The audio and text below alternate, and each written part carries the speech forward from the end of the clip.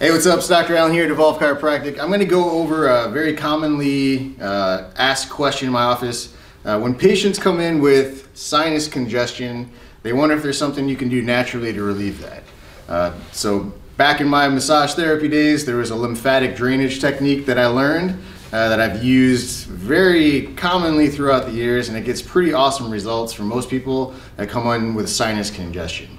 Now, there's different reasons for sinus congestion. Obviously, if you've had sinus congestion for months at a time, you have a fever, anything like that associated with it, you probably want to go get that checked out, go to your doctor.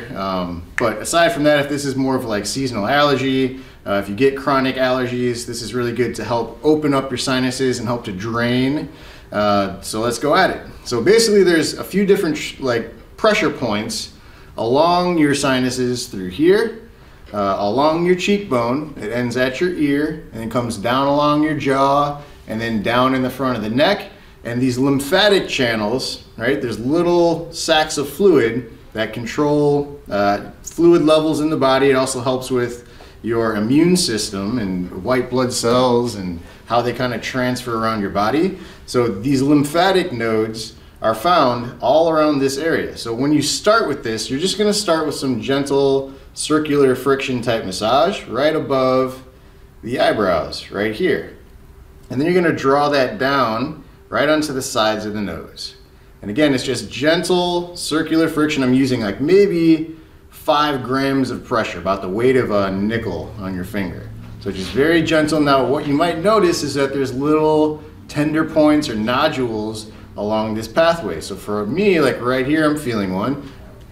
When you find one of these nodules, you're going to take one finger and you're going to do a lymphatic release. So basically you're going to stretch the tissue up and down, side to side, circle one way, circle the other way, and then you're going to rotate. Close the door, open the door. And you can do that a couple times on the tender point. It's going to feel pretty sore, tender while you're working on it. But what you're doing is allowing some blood flow to come in. You're allowing that lymphatic vessel to open up and allow for fluid to start draining.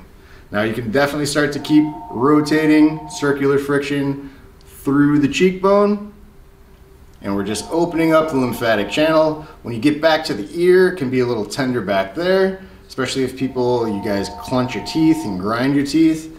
That's a pretty common area of lymphatic congestion. So once you find a tender point, you can just go up, down, side to side, circle one way, circle the other way, close the door, open the door. And you're just going to follow that back around the jaw, kind of around the angle of the jaw here. Nice gentle massage, circular friction. And once you get down through here, we're going to start to drain. So you're going to draw the tissue, draw the fluid down towards your collarbones. And you're just going to do that a few times. Circular friction here, down along the sides. Now you're not pushing hard.